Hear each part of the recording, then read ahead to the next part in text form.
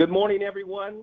Praise God, for this is the day the Lord has made. Come on, let's rejoice and be glad in it. Praise God. Hallelujah. Let's pray. Father, we thank you so much for a brand new day where you allowed us to come together, Lord God, to break open your word. So, Father, bless me as I speak to your people. May they be edified and you be glorified in Jesus' name. I'm going to go to Galatians, the 6th chapter, reading verses 7 down through 9. Do not be deceived. God is not mocked. For whatever a man sows, that he will also reap. For he who sows to the flesh will of the flesh reap corruption, but he who sows to the Spirit will of the Spirit reap everlasting life. And let us not grow weary while doing good, for in due season we shall reap if we do not lose heart. Praise God. I'd like to use for a subject today, don't get weary in doing good. You know, God has established a principle in this world, and it's called sowing and reaping. So, no, there's no such thing as karma. No, it's nothing about what goes around comes around. All of that is spoken pretty much to redirect people from God's word.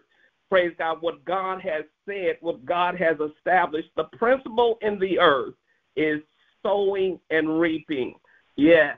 Our text says in verse 7, do not be deceived. God is not mocked. For whatever a man sows, that he will also reap. In other words, you can't ridicule God. You can't tease and make fun of him. Not only him, you can't do that to him nor his people and think that you will fool God. You can't do that, ridicule God and say, well, I didn't mean that. I didn't say it that way. No, because God knows a man's heart. Not only does he know the heart, he knows the intent of the heart. So, yes, whatever a man sows, that he shall also reap.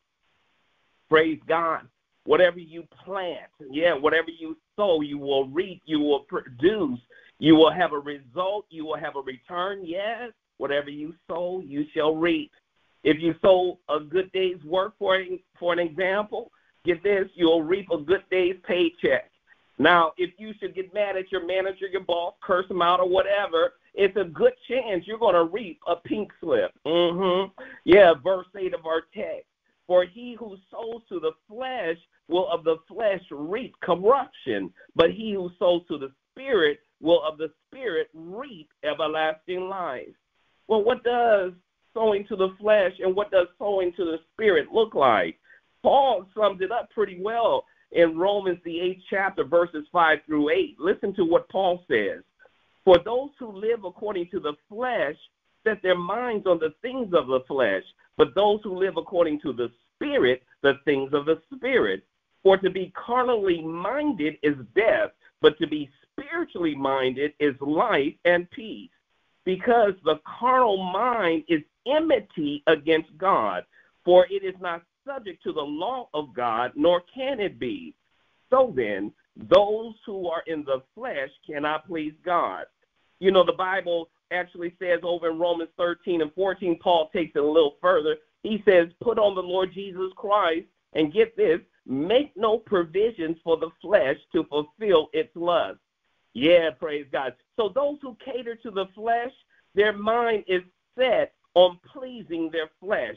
And get this, they cannot please God and their flesh at the same time. The flesh, get this, the flesh will actually pull you away from God and the things of God. Why is that? Because God is spirit. Yeah, God speaks to our spirit, man. He relates to our spirit. Yeah, praise God. He wants those who will worship him in spirit and in truth. And then our text, verse 9. Let us not grow weary while doing good, for in due season we shall reap if we do not lose heart. Paul is saying, praise God, telling every one of us, let us not grow weary in sowing to the Spirit. Don't grow weary. Don't grow discouraged. Yeah, praise God. Let us not grow weary. That phrase there, let us not. That means we have a choice in the matter. It means it's up to each individual, it's up to each child of God not to allow themselves to grow weary, not to allow themselves to lose heart or lose hope. Yeah, for in due season we shall reap if we do not lose heart. Reap what? Well, for one thing, the most important thing, everlasting life. Yeah, praise God. God has given every one of us something to do for the kingdom of God. Yeah, he's given us something. Yeah, your cause, your reason for God breathing into you, waking you up each morning. Surely you didn't think it was your alarm clock. No, God woke you up this morning, for there's still good works for you to do for the kingdom of God. Ephesians 2:10, for we are his workmanship created in Christ Jesus for good works, which God prepared beforehand that we should walk in them. But Pastor, I'm tired. I'm weary. It doesn't seem like I'm appreciated. It doesn't seem like I'm recognized for my good works. I'm tired. It doesn't seem like I'm accomplishing anything. Well, my brothers and sisters, if no one else recognizes you, if no one else appreciates you, get this, God does. Yeah, praise God. And that's who counts, praise God. Everything we do is for the glory of God. Yeah, praise God. So if you find yourself weary, if you find yourself discouraged, do as David did in 1 Samuel, the 30th chapter, and come on and encourage yourself. Yeah, turn on some worship music, praise God, right there in your house and start singing and dancing to the glory of God. Yeah, get with a brother or sister, have coffee in the morning and read through the scriptures. Better yet, come to Bible study. Yeah, praise God. Yeah, do something for the glory of God. Praise God. Serve others as if you're serving the Lord. Praise God. And get this, you will feel your strength, your spirit being uplifted and renewed. Yeah, praise God. You know, too many of God's children are giving up. They're saying they're tired. Too many of God's children are allowing themselves to be discouraged. Oh, praise God. But let me remind you of what Paul said in Colossians 3:2. Set your mind on things above and not on things on the earth. He says in Philippians 2:5, let this mind be in you, which was also in Christ Jesus. My brothers and sisters, please don't give up. Don't lose heart, praise God. Get this, for there is too much to lose and too much to gain if you don't give up. Praise God. And Jesus puts it this way, Jesus himself in Luke 9:62. No one having put their hand to the plow and looking back is fit for the kingdom of God. Isaiah wrote in Isaiah 40:31, but those who wait on the Lord shall renew their strength. They shall mount up with wings like eagles. They shall run and not get weary. They shall walk and not faint.